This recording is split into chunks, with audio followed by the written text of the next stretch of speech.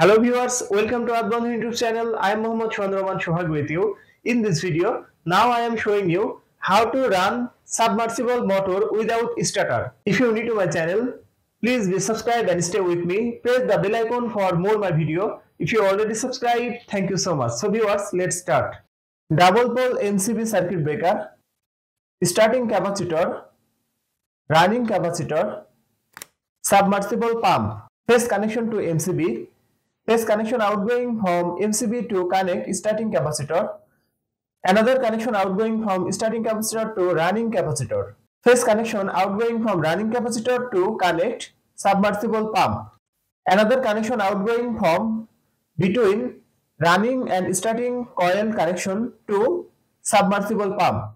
Neutral connection to MCB and outgoing from MCB to submersible pump. Now this circuit is ready for use. So viewers, that's my diagram video. If you like my video, please like and share my video to your friend. Share my video to your all social media.